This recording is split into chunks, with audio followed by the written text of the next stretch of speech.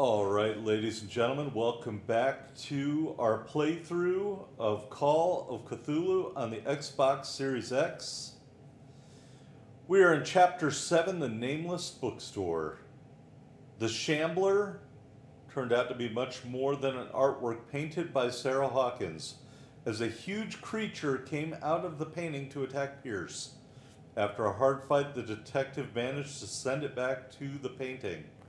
He later discovered the dagger he used to repel the creature had been sold to Sanders by a man named Algernon Drake, owner of the Nameless Bookstore. Pierce decides to pay the library a visit.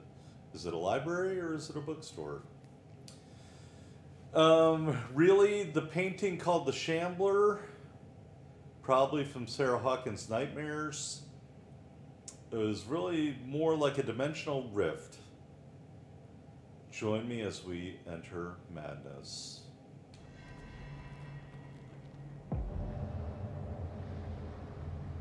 Okay, that's blood.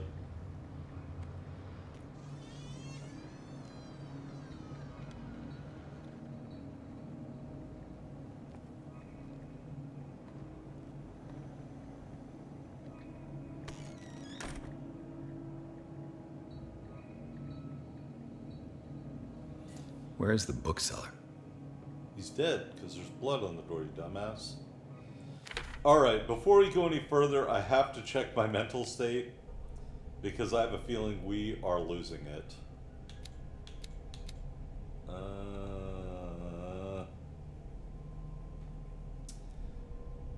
So let's get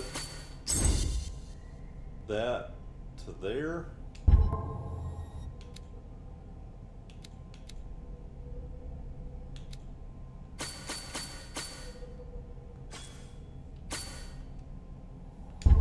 And that to there, so we're only 2 away from the next level of spot hidden.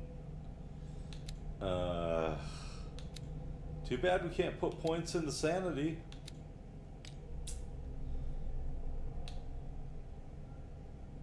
We are firmly around that bend. We are on our way to going crazy.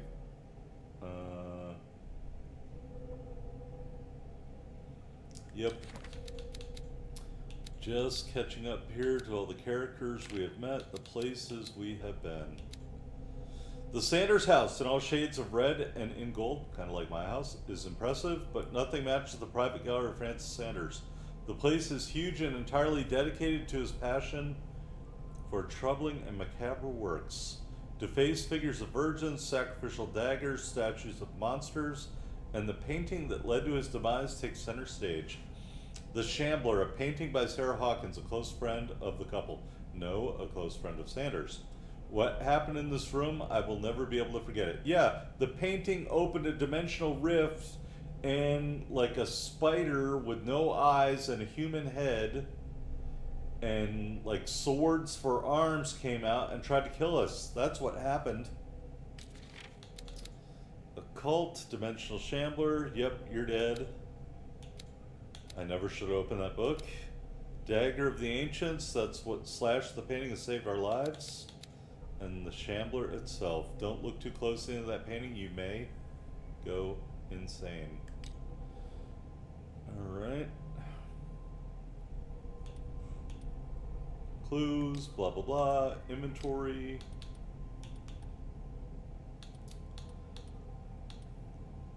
Oh, wait a minute. I need these. I shouldn't have opened that book. Don't do that. Don't do it. Alright, so the various things we encounter unlock these mental traumas, but the more mental trauma you undergo, the crazier you get. So, hopefully we can find some good occult stuff here. That's why I boosted up Spot Hidden. An old diary.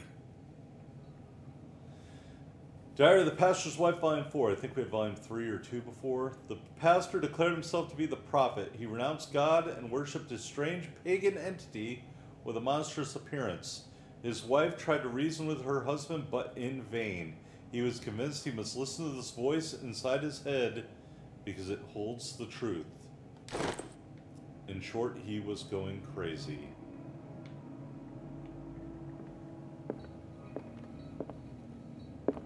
Freud's The Interpretation of Dreams. This It's the practical work that work laid the foundations of psychoanalysis at the beginning of this century.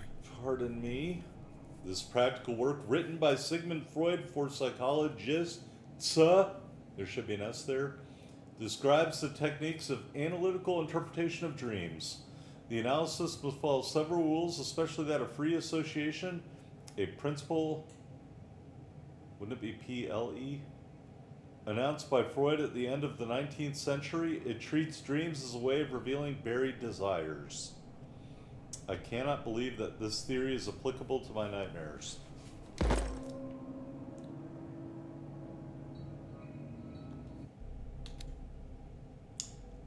Alright, we are one tome away from getting to the professional level of medicine. Hopefully we find it here in this room. Alas, poor Yorick. Sorry, I'm having flashbacks to L.A. Noire.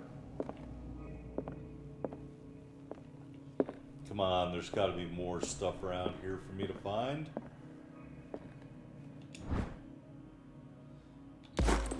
Alright. So we are now the professional level of medicine. Hey, let's turn on our light and see if we can find anything else around here. The policeman's friend. The Book of Zion is the foundational work behind Helena Blavatsky's Theosophical movement. Its followers place truth on the same footing as a religion. I have no idea who Helen Blavatsky is supposed to have been. None whatsoever.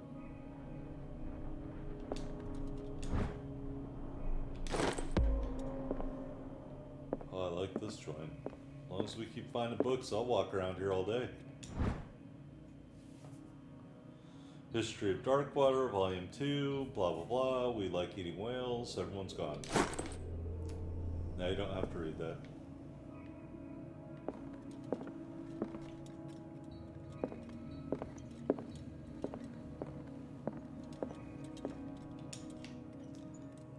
Alright, let's go into this other room here. Anything? Anything?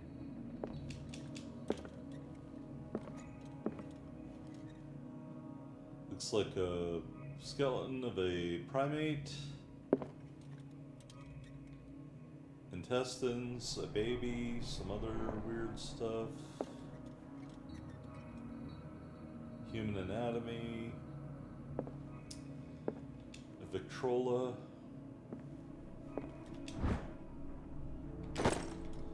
More History of Darkwater.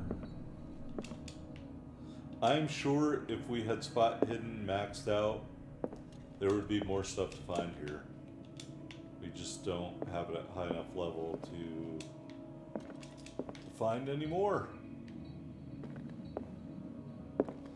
And I really would like to find some, oh there we go, oil for my lamp. What happened here?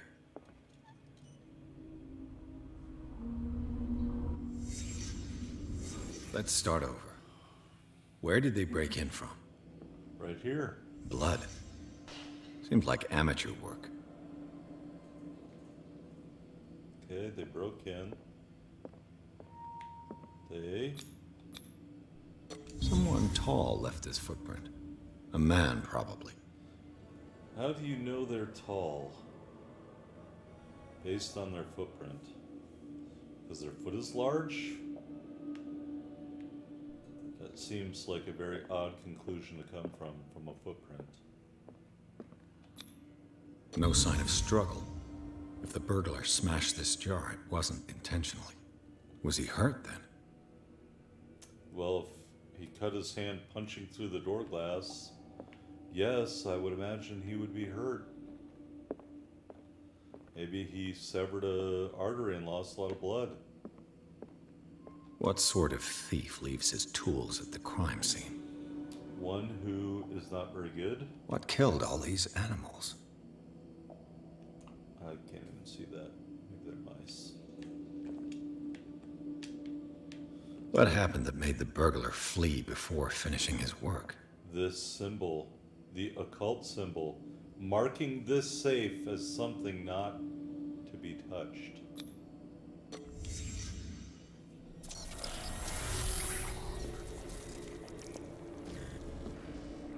What the? Charles Hawkins?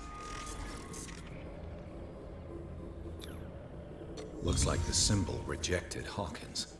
Where did I see it? All over the cell of Francis Sanders. What sort of power did Sarah Hawkins' painting possess?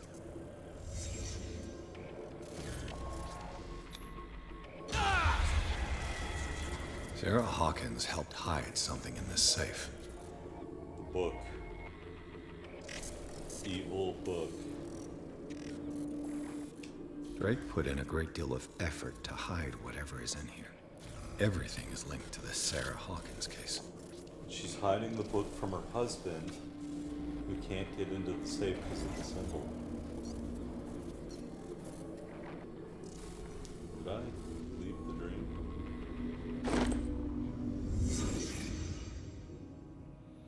Alright, let's look real quick at the diary. It says open the safe. Great. 0 CP. Medicine 42. Occultism 35. We need to find one more item to get to the professional level of occulting. And we need 2 to get to a better level of spot hidden. Taking a look at sanity. I don't think anything changed, although our mental state again dropped precipitously. Good God.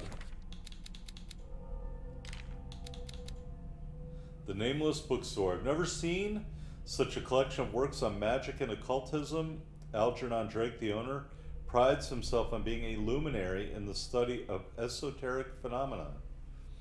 Someone who sheds light on the subject. The library was ransacked during an attempted burglary, apparently by Charles Hawkins, in an attempt to get a tome out of the safe, perhaps a unholy book like the one we read in Francis Sanders' library or gallery or whatever you want to call it.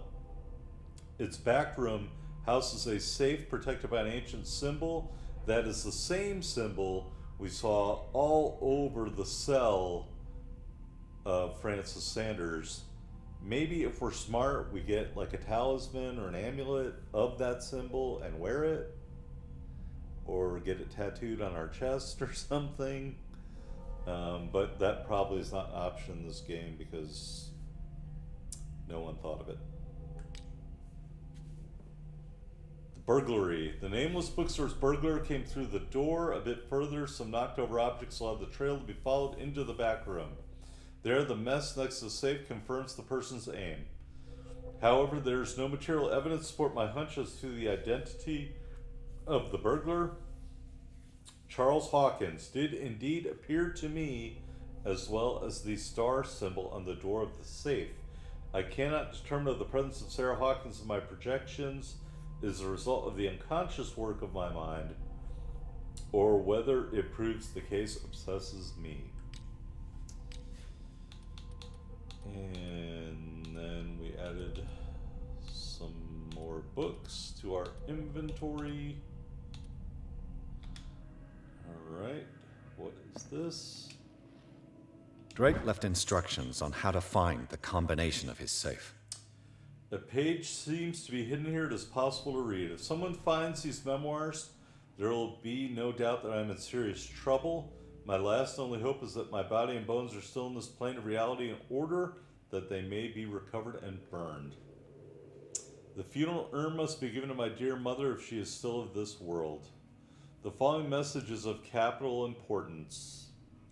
Whoever reads these lines and demonstrates acuity as sharp as mine can hope to gain access to my most precious possession. It lies within my safe, and the clues to the combination are to be found in 3 cylinders, each hidden where life and study combine in the Greek world. Each cylinder is numbered, even if, as the celebrated author says, orders the pleasure of reason, but disorders delight of the imagination. Indeed, despite my preference for organized chaos, I must admit that reason usually prevails in the end. Okay, I'll admit I'm a learned person, but I'm not getting the clues. If by chance a person, or should I say a genius, was to match my intellect and find the combination of the safe, I would ask that they deliver its content into the safekeeping of my friend and colleague, Professor Armitage of Miskatonic University. The content of this safe is not only a vast digest of knowledge, but also a weapon that is far too dangerous for it to fall into the wrong hands. I hope that you'll be able to appreciate the danger that this represents, and you'll act accordingly. In any event, I will neither be there to guide you, nor to suffer from your actions. So, scrolling back up. Each hidden where life and study combine in the Greek world. Where do life and study combine in the Greek world?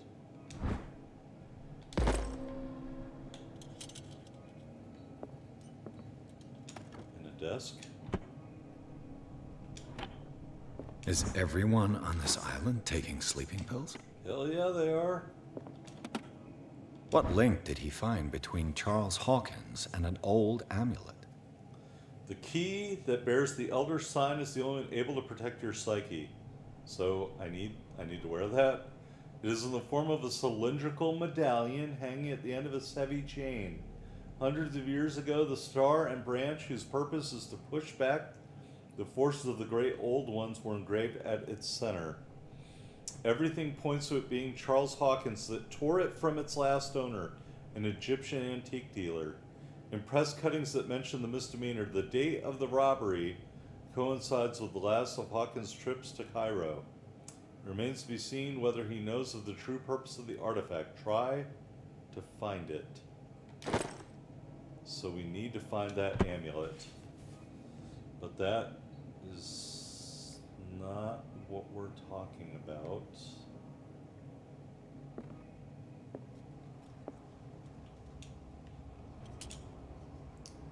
So there are 3 dials. We're looking for 3 numbers. Arkham editions.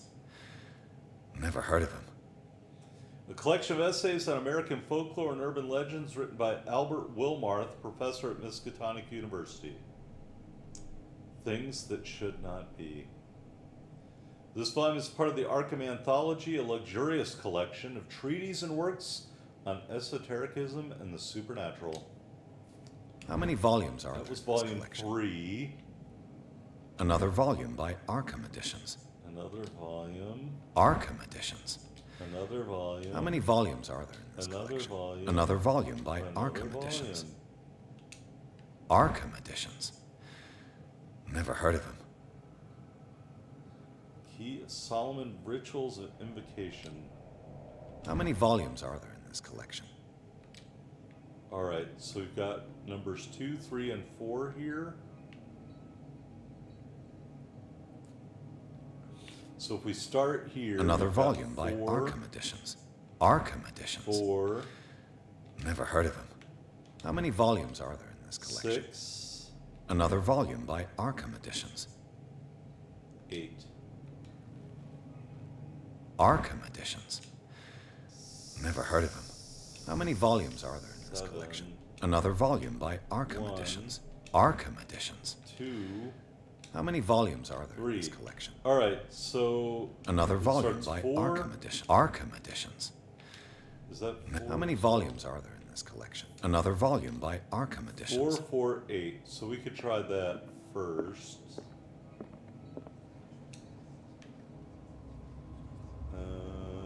Change lock. No, I didn't.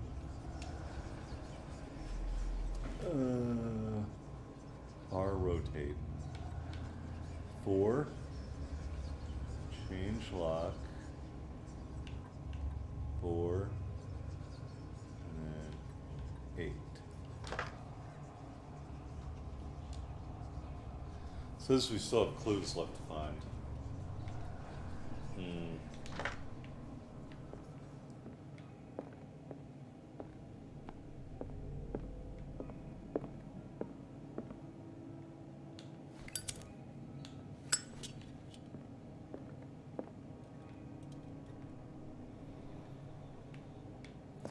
I have a feeling that as soon as we solve this and open the safe, old octopus arm is going to crunch in the door here and he'll be like, hey, thanks for opening that safe.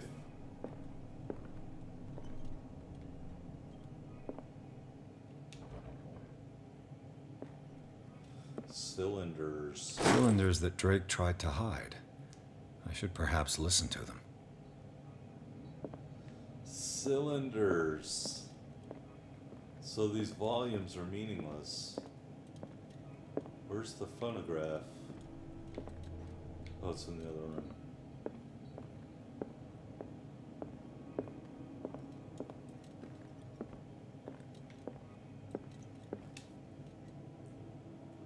And these red rocks, like precious stones, lie fixed, set in divine gold. To be the guardian of the Grail does not protect me from its attractions, Henry.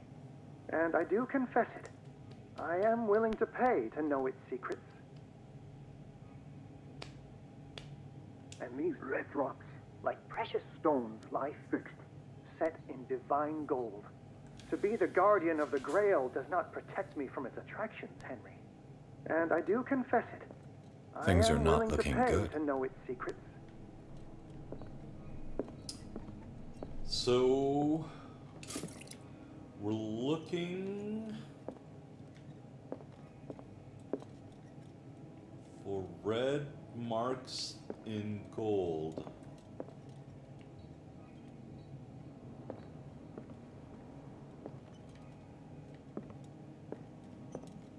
Arkham editions. How many volumes are there in this collection? No.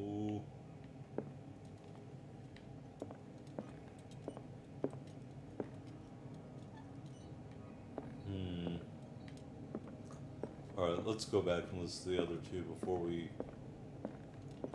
keep rummaging around here like a moron.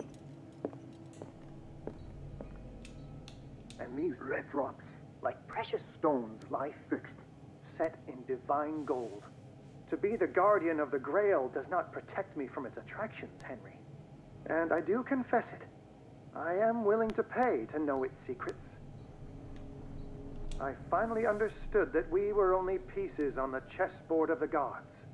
Let those of us who are still standing protect our White Queen from their dark soldiers. I see our number dwindling, and my will strengthens as my apprehension grows. We shall refuse to be the playthings of destiny. Alright, so how many white chess pieces are left? 1, 2, 3. And the queen?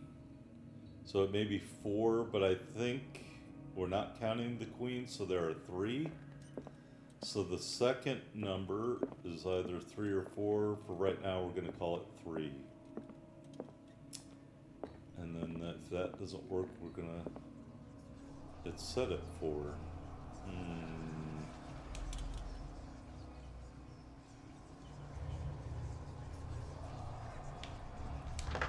Alright, we'll put it at 3 for now.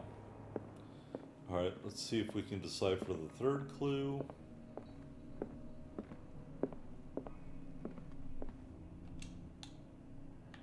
Dear friend, I thank you again for the anthology of the works of Arkham editions that you sent me.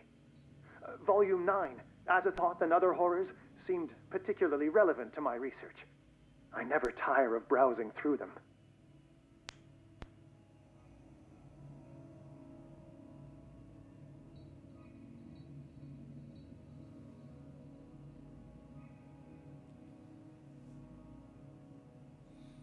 Alright.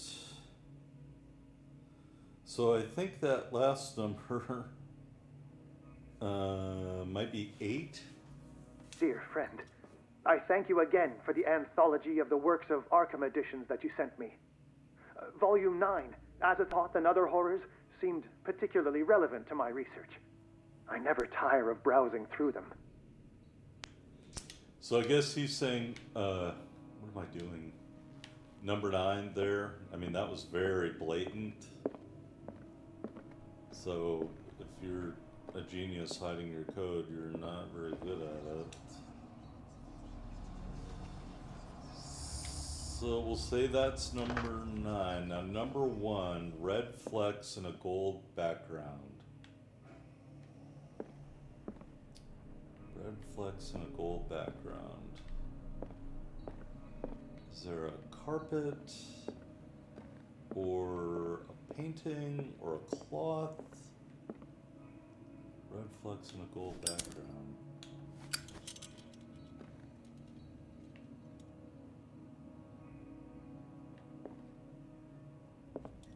Is this book here? No.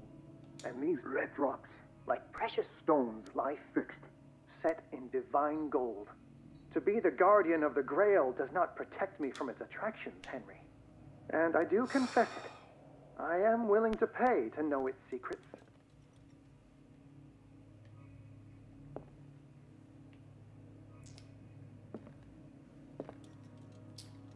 Red flecks, divine gold.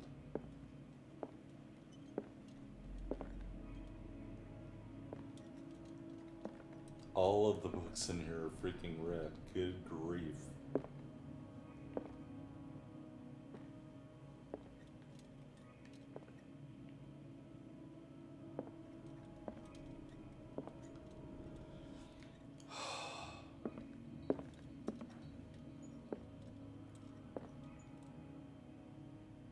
So much stuff. Ooh, what's this?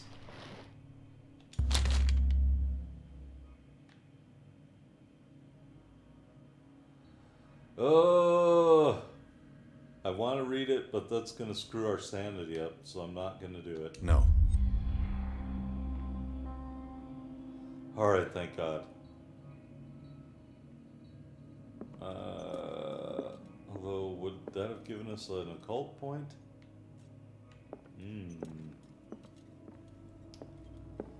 Alright. I don't know what to do.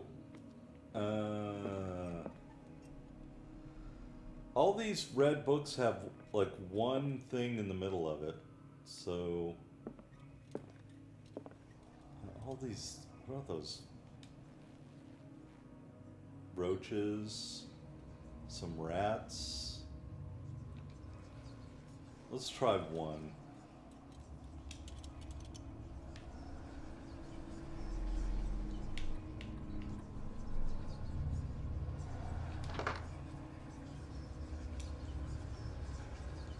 Okay. Nope. Let me try 4 on the second dial. Nope. Alright, so we're confident, I think, about the last 2. The first one, I just don't know what to think.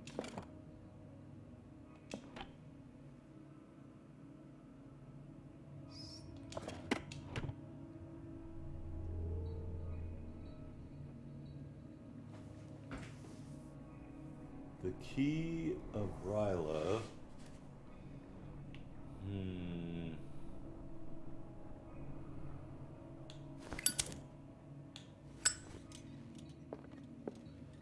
Oh, what's that? A strange amulet.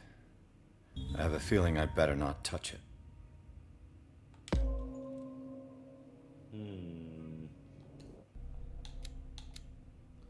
Alright, so we're at the professional level now of occultism, but we also found all the clues. So I don't know. Drake talked about a particular... So these are the volumes that Drake was talking about in his message. What did Drake say about this collection? You really liked them? Drake talked about a particular volume. So these are the volumes that... What did Drake say about this collection? Yeah, I talked about Drake volume talked 9. about a particular volume. So these are the volumes that Drake was talking about in his message. Volume 9 is not there. It's not there. And it says we found all the clues.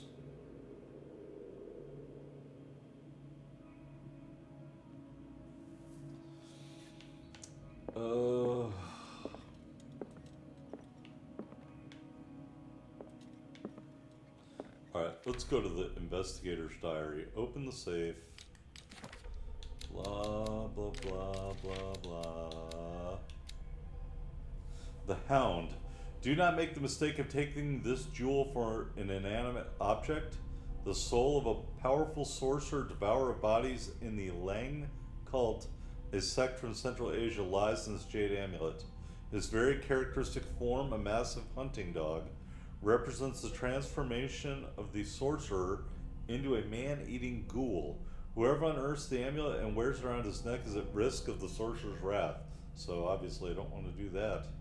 The latter will return in the shape of a formidable hunter to track and dismember all defilers. So, I mean, I guess it's good that I read that book, The Malarious Bestiarium. Even though it affected our sanity, that's where we got the knowledge for this, I guess. Key that bears the elder signs, we're still looking for that.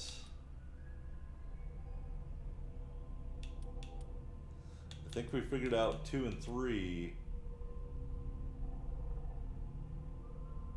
I don't think we figured out number 1 yet.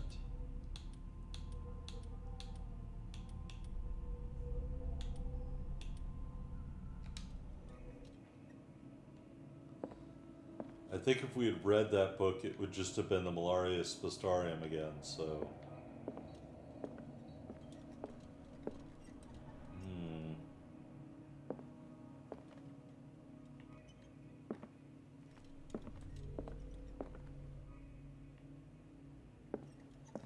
Alright, let's go listen to the clue one more time.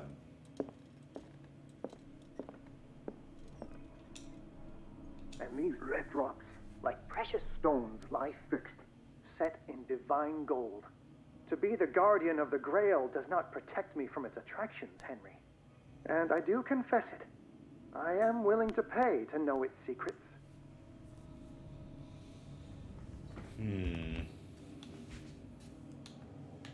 I finally understood that we were only pieces on the chessboard of the gods. Let those of us who are still standing protect our White Queen from their dark soldiers. I see our number dwindling, and my will strengthens as my apprehension grows. We shall refuse to be the playthings of destiny.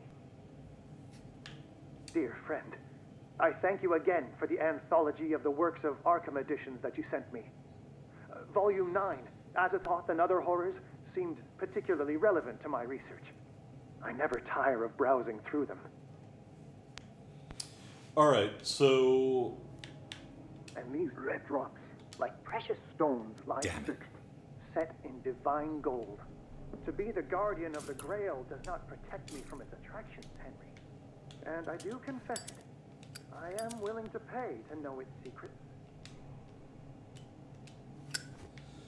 Alright, so I've interpreted clue number 2 to mean the white pieces on the board with the exception of the queen. So there are 3 of them.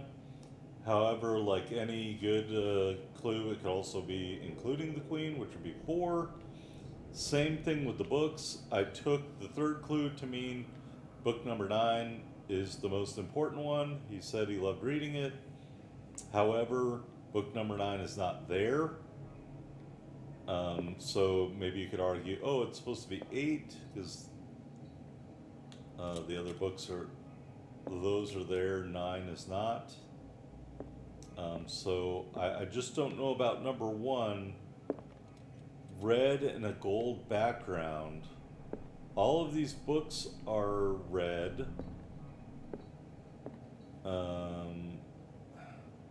And the walls are gold, I just realized.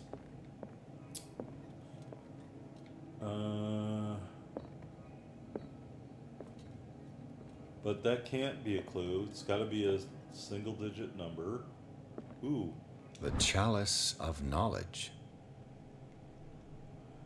Ah.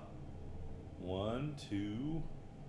I see 2, 3, 4.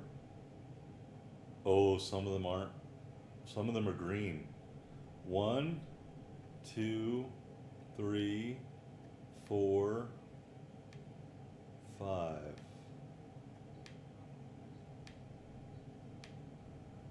So there's the crack. 1 to the right of it. 2, 3, 4, 5. All right, so that is the final clue. That number should be 5, so we're going to go with 539 here.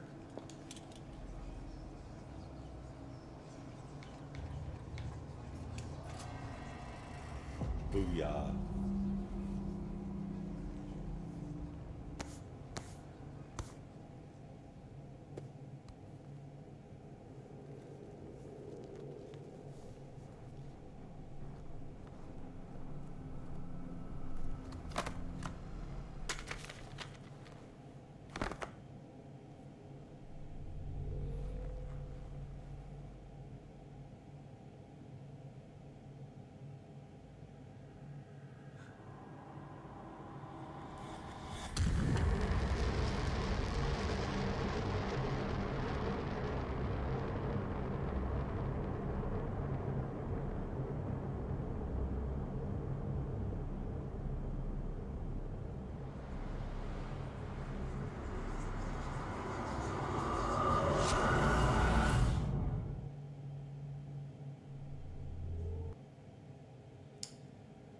Thus endeth chapter 7 of Call of Cthulhu.